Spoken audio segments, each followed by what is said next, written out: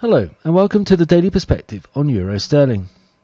The euro remains in the last leg of a medium-term correction from the 98 high, but needs a final new low to be sure of ending a triple zigzag, that is 3 ABCs separated by 2 X waves. Having completed the first leg of this 3-wave down at 83.30 and then contrived an irregular correction, a B wave low within a B wave low, it followed the analogy we've highlighted perfectly by ending the correction with a spike of 86.70. The subsequent drop is itself very similar to the 5-wave down from 89.40, and so after a 3-wave corrective rally that held the 85.90 trend resistance, it should soon be in a position to break 83.55 to accelerate to and beyond the 80.65 low.